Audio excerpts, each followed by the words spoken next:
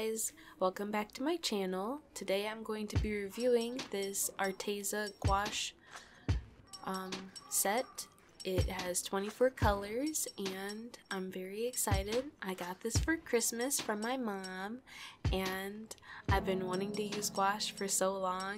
Not gonna lie, I have no idea how to use it, but the end product of me demoing it is pretty okay in my opinion. Anyways, this was packaged really nicely, obviously. I mean, I'd hope so, because it's pretty popular.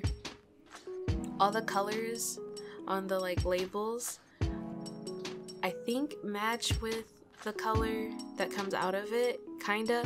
A lot of the label colors on the outside can be hard to tell from different colors, or maybe I'm just colorblind. I filmed this at 10 p.m. so who knows, but to me they seem similar. Anyways, here I'm going to just swatch all of them so you can see them. The first one and the last one, they're both whites, so they're kind of hard to see, but anyways, you get the idea.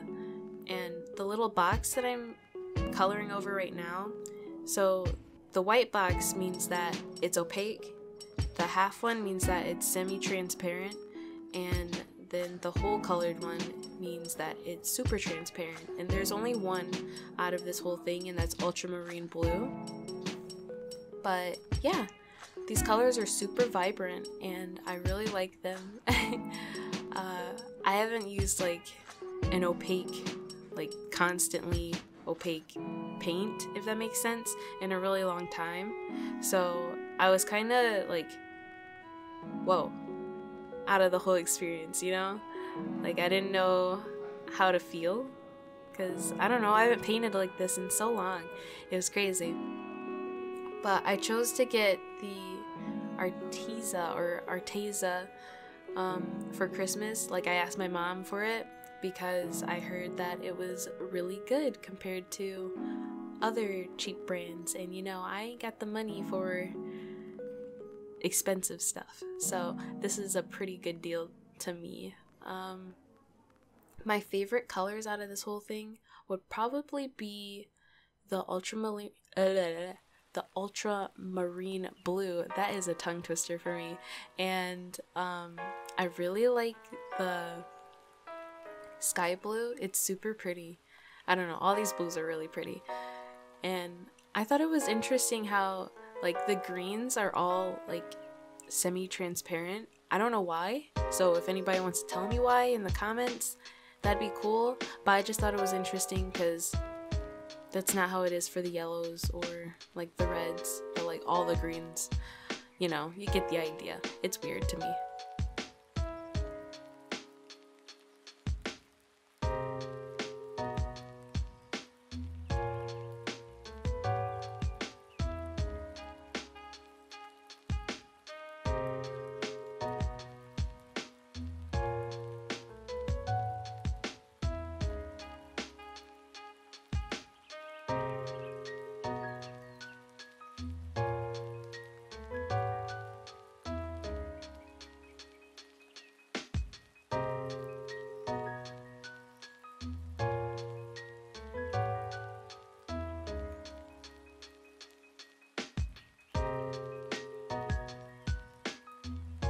Next, I decided to try and mix them to see how they mixed, and I tried to make a skin color, a brown, and I think it turned out pretty well.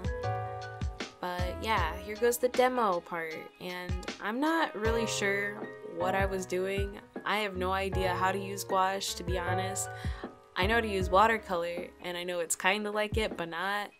So it's gonna take some practice. But I think it turned out pretty good.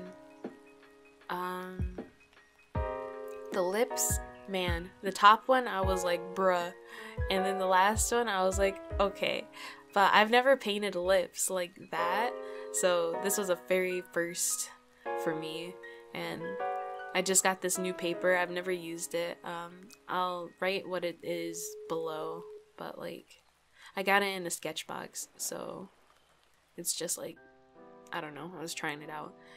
Anyways, yeah, I'm really proud of how they turned out, and I hope you like them. Also, you're gonna see a lot more gouache videos from me because I actually really like this. This medium's pretty dope.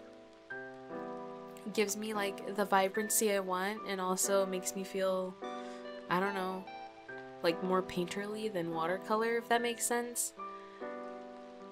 But yeah, that probably didn't make any sense because you paint watercolors. You get what I mean. I just like it, okay? It looks cool. Yeah, but I guess I'll see you at the end.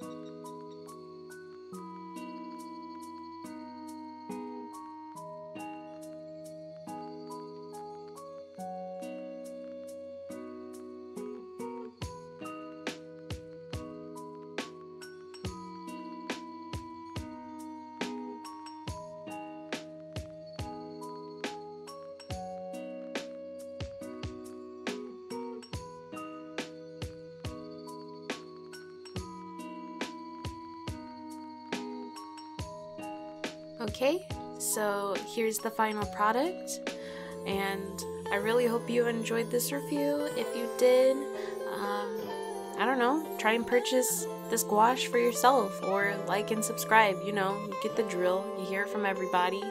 I'll see you guys next time in whatever video I make, and yeah, have a good day. Bye.